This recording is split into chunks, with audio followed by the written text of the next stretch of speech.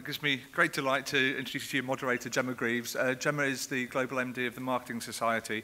When we talk about connections, she's probably one of the most connected people in the industry. She's recently launched Marketing Society in Asia and is the founder of Cabal. So please join me in welcoming Gemma to the stage.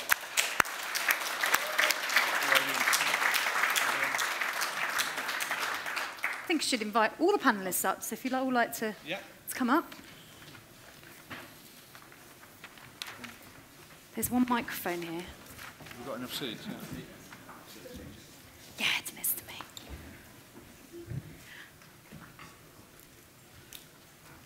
I forget that when I whisper, I'm on microphone, so everyone just heard me say that.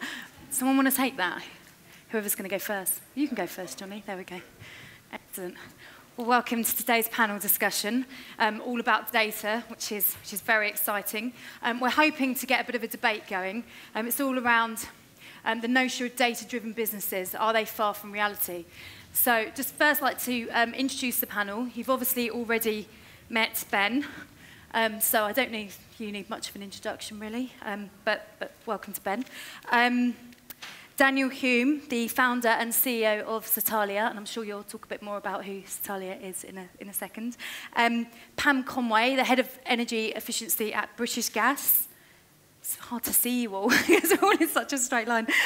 Jonny Quinn, who's musician and founder of Polar Patrol Publishing, and Jeremy Lee, who is a freelance writer and former deputy editor of Campaign. So what I thought I'd do is I'd start with actually the big question today and see what the panel thinks. And feel free to disagree. That would be good if we can get some different opinions up here.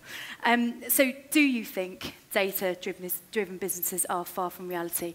I'm going to start with you because you've got a microphone, Jonny.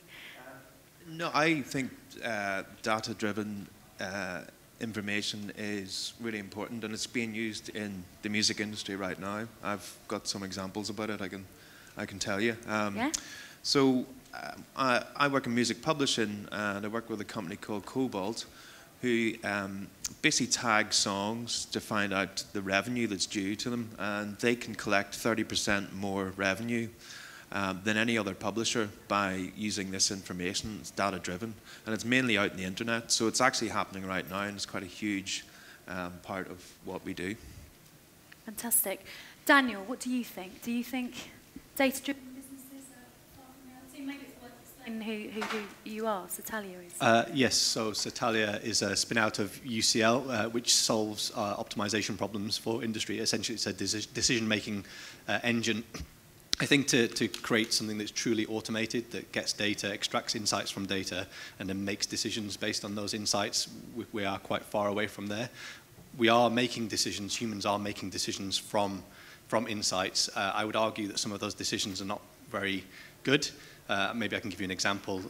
So, for example, if I said to you that your life depended on answering this question well, which is a bat and a ball combined cost is £1.10, and the bat is £1 more than the ball, how much is the ball? And yeah, what's the answer to that?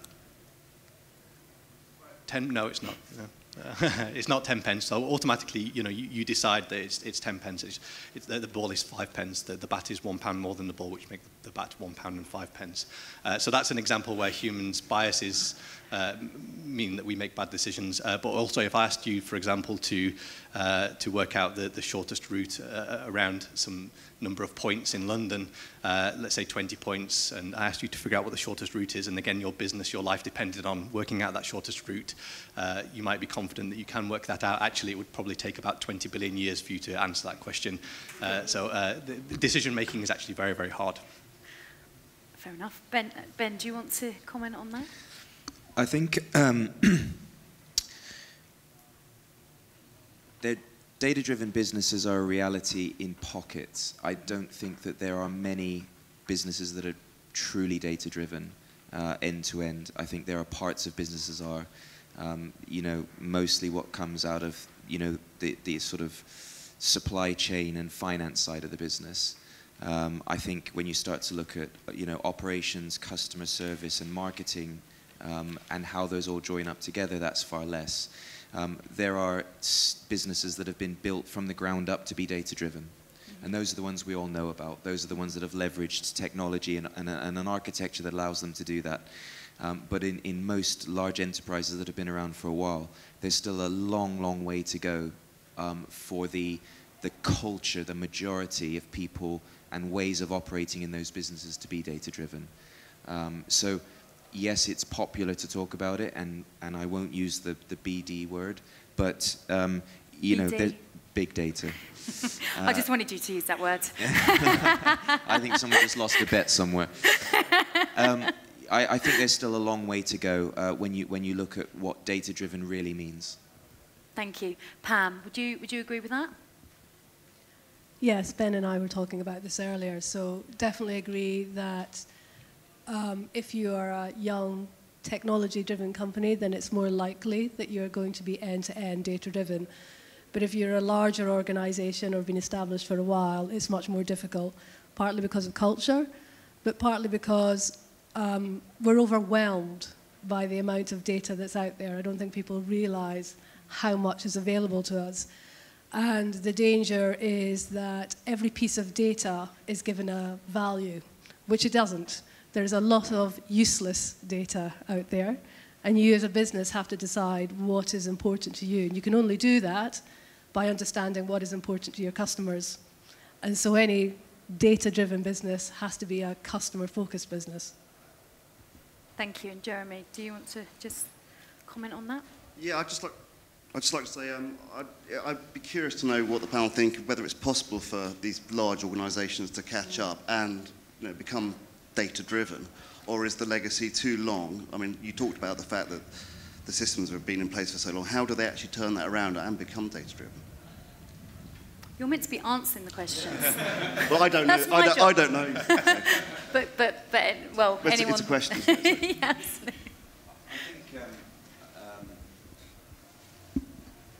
I think it can happen. It depends on the mandate from the senior leadership within the business, the amount of money willing to be invested, and how you approach it.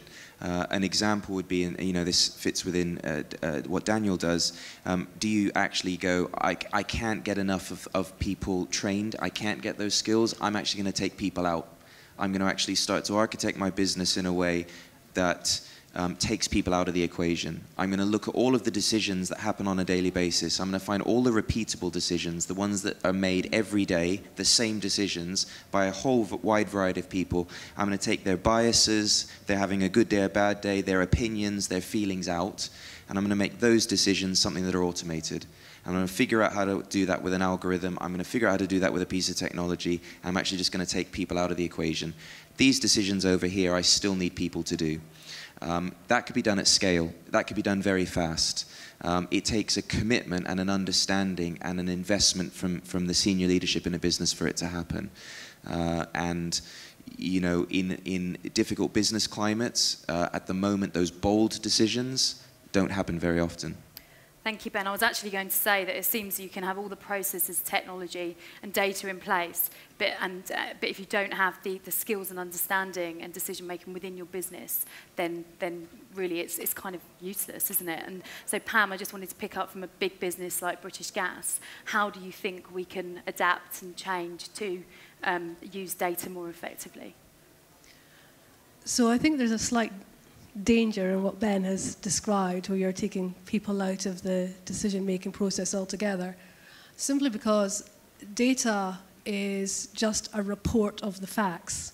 It doesn't always give you context or the why of what's going on.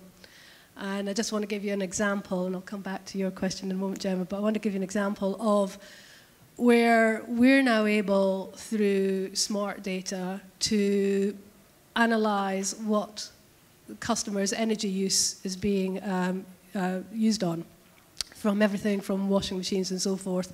But it's all based on algorithms, and that will produce a report. And in the past, what we've decided to look at is being able to offer people contextual energy efficiency advice on the back of that breakdown of data. But the problem is, because it's based on algorithms, which is based on assumptions and pattern identification, what's happening is it's not necessarily the reality. So a piece of advice went to a customer saying, we see you're using your dishwasher an awful lot. Have you thought about doing X, Y, and Z?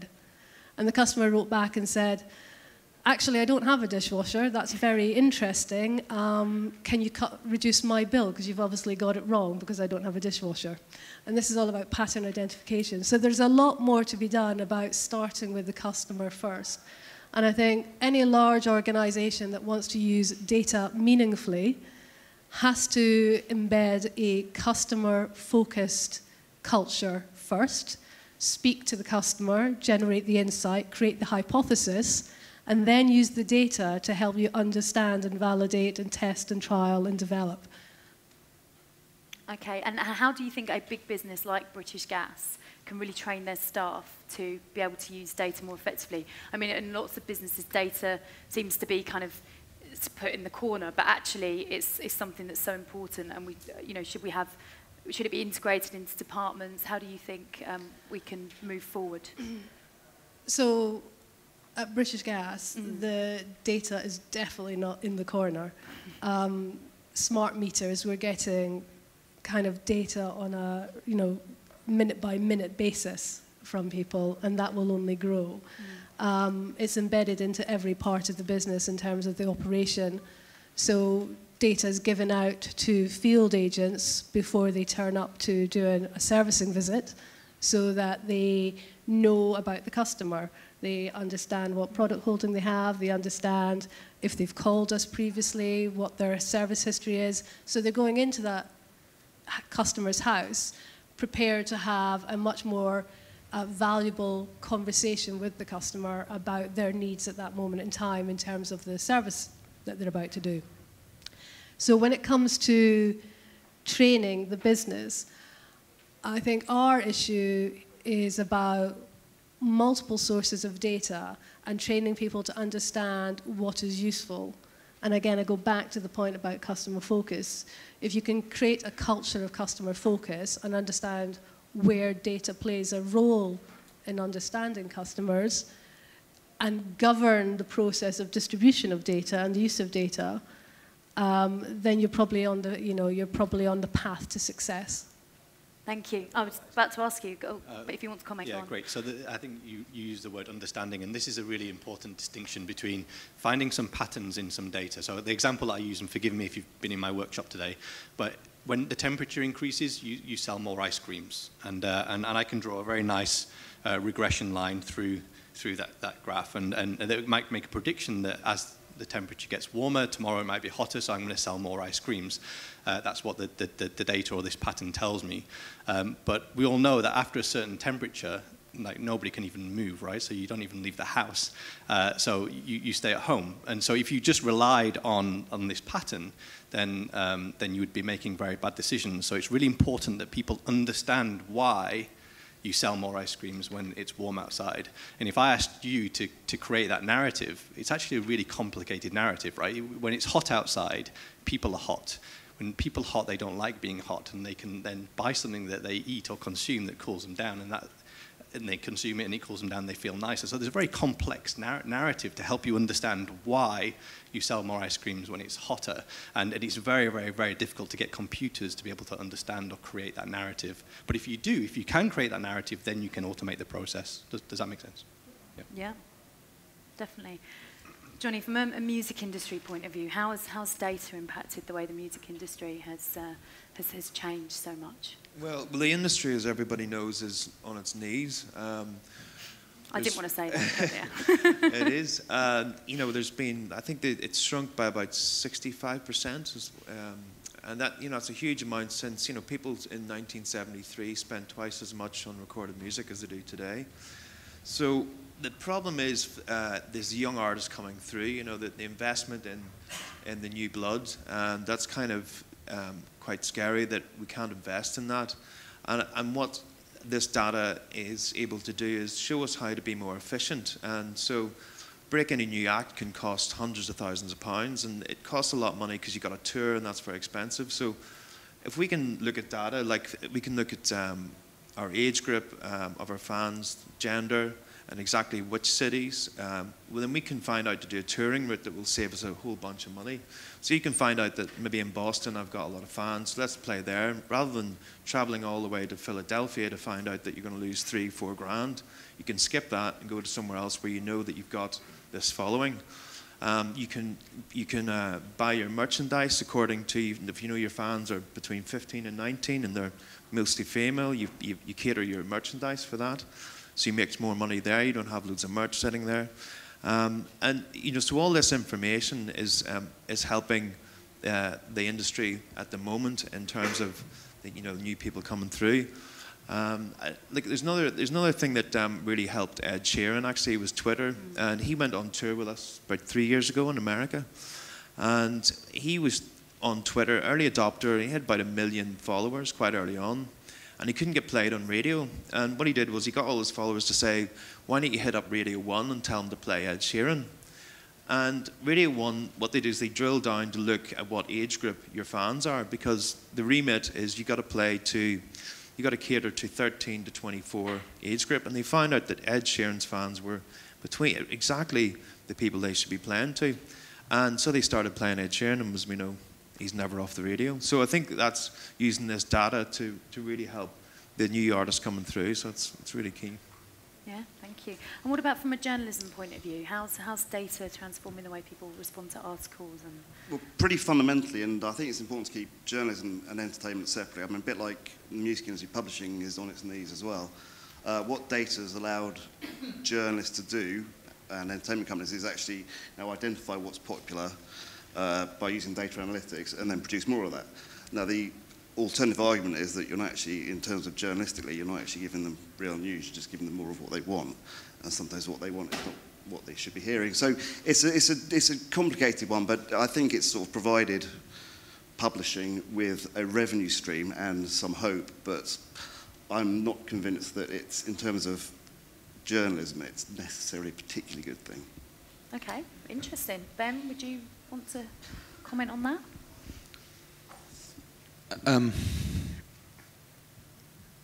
I think every industry, every sector is approaching what they can do with data slightly differently, and it tends to be from their current paradigm. So, if they're retailers, they're looking to get more footfall and make sure that the products that are in those stores or online are the right products and they can get the right kind of conversions. If they're financial services businesses, they're looking at how they can move beyond a product level view of their customer into a sense of a lifetime, and how you can create a sense of product value over a period of time. So I think everybody's approaching it slightly differently.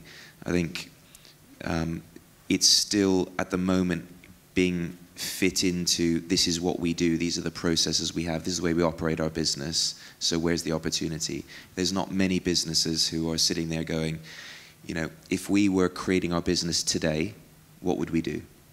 How would we interact with our customers today? And if we interacted with our customers in that way, what would we need? And if we know what we need, then we can put that together, and then data has a purpose. And this is where I agree completely with what Pam was saying, that you have to start with what it is you want to happen. What do you want customers to do? Is it about how they interact with you? Is it about the way that they buy from you? Is it about the efficiency that buying experience has? Or is it the variety of that buying experience? Or is it the regularity of that buying experience? And then work back from that and go, okay, how do I architect things to provide that? Is it about the experience? Is it about the level of personalization that sits underneath it? Is it about the predictive element of it? What is it? What will make our business that better, much better? And then get to the data.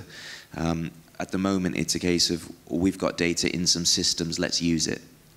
And then you struggle. Mm-hmm. And that's probably a really good time to open out to the audience. So is there any questions in this question-friendly audience that we've had this morning? Yeah, oh, wonderful. If you, there's a mic, yeah, lovely. If you can just say your name and where you're from, thank you. And who you're directing the question to. David Reed from Data IQ, and the question is actually for Daniel Hulme. Ben touched on the issue of culture within organisations and the potential for that to be a barrier to becoming data-driven. So I'm very interested in how you, when you're working with your clients, who firstly don't understand what it is that you do, and secondly don't have the joy of working with data and maths, etc., that you do, How do you translate what you're finding out into a language that they can understand? So I've spent 7 years trying to understand how to do that myself, and I still struggle. You're right, that there's a problem, which is people don't really understand the problems that they have. And I guess what I try to encourage organizations to do is, as Ben absolutely said, is figure out what is their biggest pain, and then work out how we might be able to approach. What does success mean in addressing that pain? And I'm actually a big fan of open data, open innovation, and I think that there are opportunities for organizations to make their data available, because they don't often have the skills inside the organization to try and address some of these problems, like you alluded to. And I think that there are opportunities for organizations to make their questions available, not just their data, because actually there's loads of data available. What people need is the question: what is the problem that needs solving, and then leaving it to the community to try and come up with solutions. And so I try to encourage organizations to open up their data and to anonymize it. And it's a real problem. I'm sure that many of you know that getting data from an organization is ridiculously hard, unless you tell them that you're going to save them £1 million, in which case it becomes very, very easy. But I guess we start with, as Ben said, the customer, the problem, and ultimately they need to trust that you can deliver on that, and you gain trust by either they know you or you've delivered in the past for other organizations. So it's an obvious answer. Sorry, it wasn't that insightful. I'm just going to build on that, actually. One of the things you were talking about around business challenges, you did something quite just mention. It's quite boring, but actually I might be able to make an analogy. But we worked with a telco company over the past few years, where if you walk through London a particularly busy period, then you probably won't get reception or data on your phone. That's because all of the telephony is provided in what is called a cell. There's like a mobile phone mast that's providing the telephony and data and texts and stuff. And at particularly busy times, it becomes congested. And so what's happening now is that telcos are rolling out these kind of essentially boosters that they're trying to figure out where to place. And the challenge is figuring out, first of all, where people are. You might think that telcos know where you are. Precisely, and actually they don't. They know where you are within quite a large region, because they know that you're in this cell, but they don't know precisely where you are. And so our challenge was to try and bring together data sets to try and predict where people are, and then figure out where do we place these boosters to cover that demand. And that sounds a bit boring, but I had a conversation yesterday with a company, and this is the analogy, which is if they wanted to tweet something, who should they mention in that tweet that meant that they were going to get retweeted? So you imagine this, the Twitter sphere. Where should they place these tweets? Who should they mention to try and cover that space? Does that make sense? It's kind of the same problem. And when you start thinking about optimization, you start to realize that all of these problems that we're dealing with actually are the same sort of problem. Does that make sense? Yeah, absolutely. Sounds very clever. But it's nothing to do with me. Any other questions?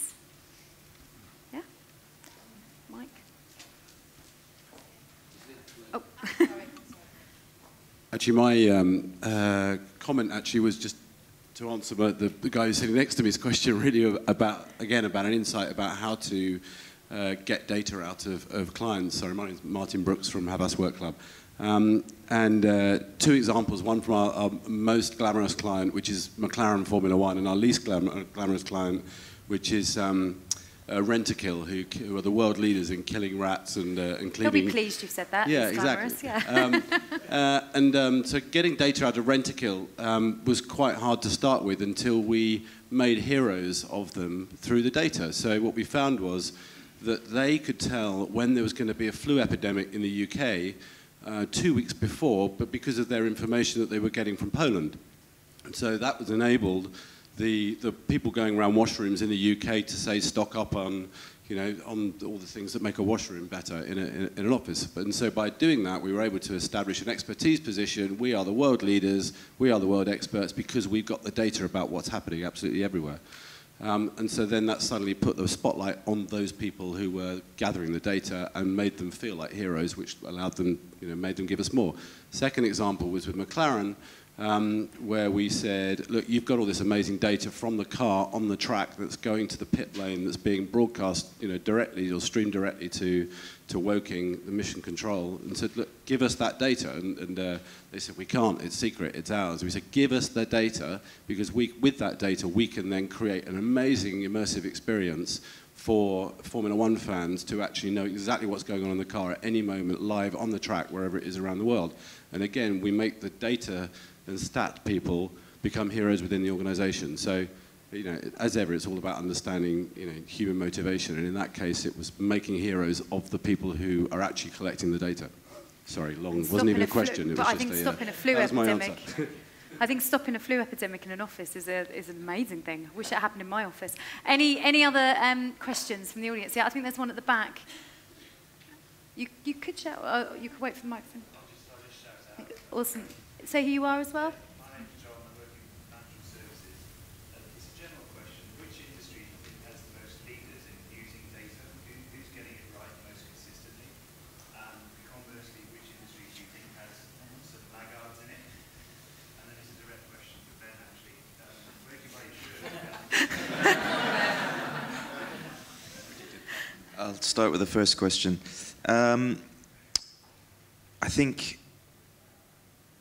I think in general, in every sector, there are companies that are leading and lagging. I think some of those businesses are, you know, slightly more focused. I take financial services, take retail banking. You know, businesses like the Metro Bank. You know, providing an experience from start to finish of 32 minutes to get a checking account. I don't know any other banks that can replicate that. Don't know any other banks that can give you your new debit card with your PIN and your online banking signed up in 32 minutes. Why can they do that? Because they have a data and technology layer that sits underneath that. You know, if you go into any of the other established banks, it's unbelievably horrible in comparison. My apologies to anybody who works in that. You know, but so you've got within that space a bank that is able to set itself apart on that experience. The Metro Banks, by the way, disclaimer, they're not a client. The Metro Banks staff are not focused on sales. They have absolutely no personal commission or benefit from any of the products they sell. They're able to do that because the experience stands alone and counts for itself. I think in retailing, you know, I gave the example of Walmart, who've invested a lot of money, hundreds of millions of dollars, in creating the infrastructure and everything that sits underneath that to sort of leverage, you know, what they're doing. So, you know, Barclays in financial services with a Ping It app, you know, creating what is now the largest acquisition channel for checking accounts. No piece of advertising, no piece of traditional marketing has done a better job of getting people to sign up to Barclays checking accounts. I think I'm using American terminology. To do that than an app that was basically a service-driven product. So I think in every sector there are people who are doing very well and there are people who are lagging very much behind. Oh, you're sure. Does anyone else want to build on that? Pam, do you want to? Again, I agree with Ben. There are people who are leading the way. I don't think, as we discussed earlier, that anybody's nailed it, especially in the larger organizations. Again, taking that example of the banking sector, financial services, there are little customer moments at where you'll get something like Ping It, or you'll get something as simple as an alert about when you're about to go overdrawn, which just, because at that moment in time, it's really helpful, you give it much more value than anything else. Which is then fundamentally undermined by the fact that when you're trying to get an overdraft, that they turn around and say, the computer says no. So I think in the larger organizations, bigger corporate organizations, what we need to do is, one, find those brilliant moments of truth, those moments in time where we can be incredibly helpful, where it has a huge emotional value to the customer, and ensure that we don't undermine it with those bigger requests and deliver that end-to-end service. And again, that's where we struggle as bigger corporations, because we'll have pockets and departments that are doing those little wonderful things, and yet other areas that are still developing. And that's why I think, again, the smaller, more technology-driven organizations which have come from a customer-focused, customer experience, and they're picking up on those individual moments. So the company Glow that are doing the help around pregnancy, that they're picking on particular moments, and that's why I believe they're so successful in that end-to-end experience. Thank you. Any other questions? No? Can't see? No? Good. Tash.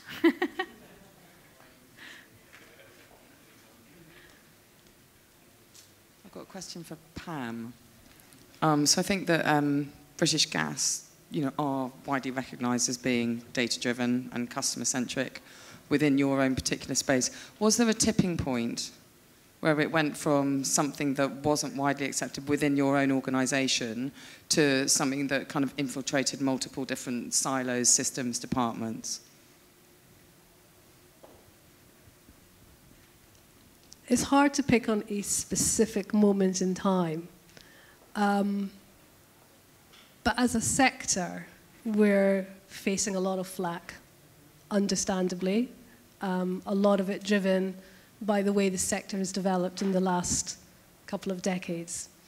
And I think there have been a number of moments over the last couple of years which have really highlighted how much better we need to be at customer service.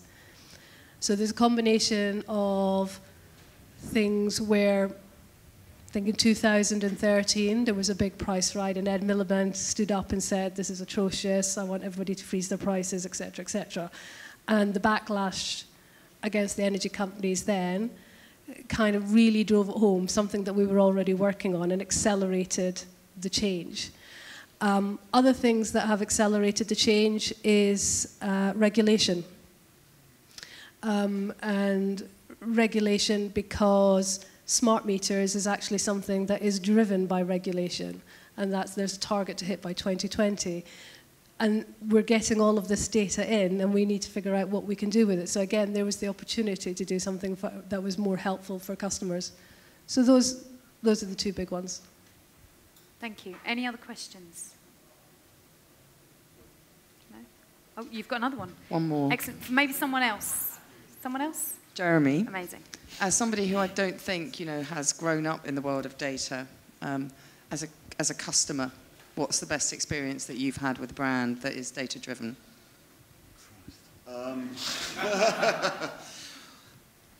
That's difficult to say. I think it's easier to say. I mean, it sort of goes back to a point that Ben was talking about. It's like I find it staggering that retail in particular, which has got a long history of accessing and having your data, is so bad at using it. So the rewards you get, I mean, they're the same things you were getting 20 years ago. The fact that it doesn't know it's your birthday, it's your wedding anniversary, and it doesn't react to that, but it'll send you, a coupon for some cleaning product because that's what you bought 2 weeks.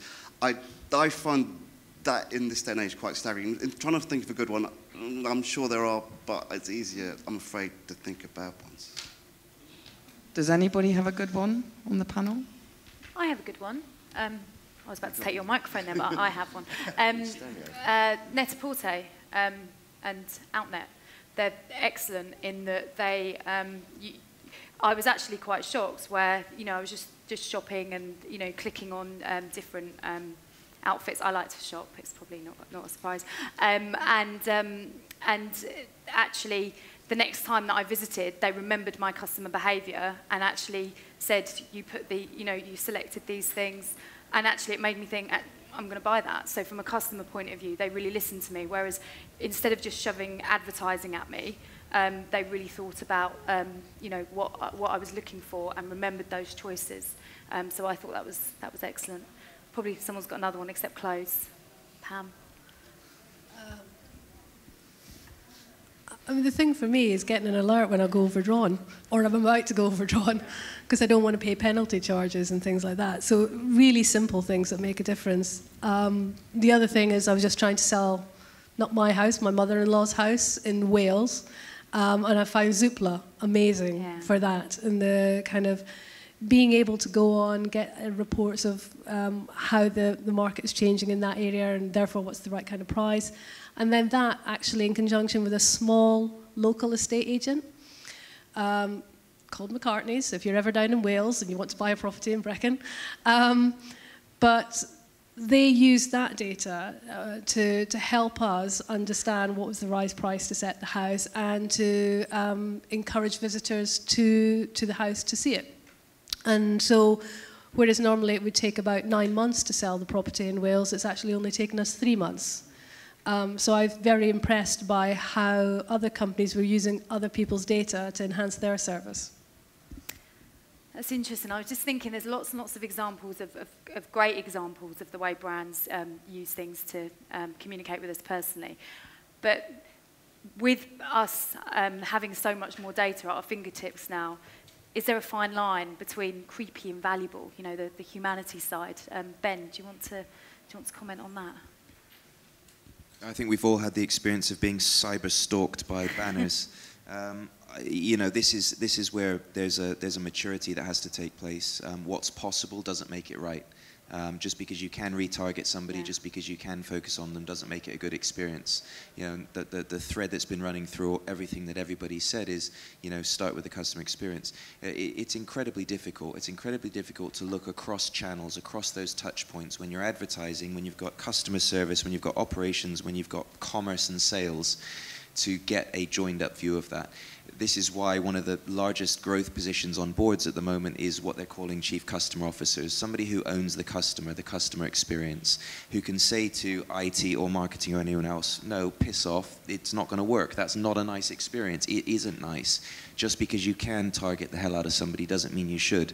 So I think, you know, there are big challenges in being able to leverage this, but leverage it in a way that is natural and is easy. And I think, you know, that's probably the possible. It doesn't mean, you know, that it's probable. Yeah. And I think that's probably a really good time to end, because I've just been told time's up. So thank you very much to all of our panellists. I think that was a really, really interesting discussion. Hopefully we all understand a bit more about data. And we didn't really mention the BD word too much, did we? Which was really refreshing. So thank you very much.